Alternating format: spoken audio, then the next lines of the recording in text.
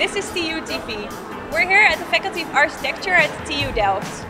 We're looking at a mobile prototyping workshop of the Master Course of Building Technology. So you're the assistant professor of the Bucky Lab project. Can you tell me in short what it is about? Bucky Lab is a course within the master program where the students learn how to develop a concept from sketch to prototype. This semester we're actually doing a cardboard shelter for emergency purposes, and we are developing innovative sunshades.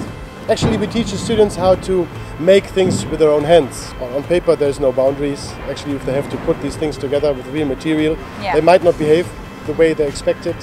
The students test a lot, and every now and then we are actually able to bring a project further to the next phase. So from a prototype maybe to a more or less product level.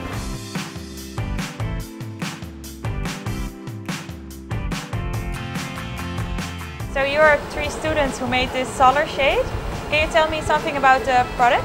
So this plane is plexiglass. It's laser cut out of one piece. So in the top corners there are these springs which only allows it to move in one direction, this linear motion. What we see here is then this arm. On one side it's attached to an electromotor so it rotates, and when we make it spin fast enough it will vibrate fast enough or wiggle fast enough, and it will in the end become invisible. It still blocks the sun, but your eyes cannot perceive the lines anymore.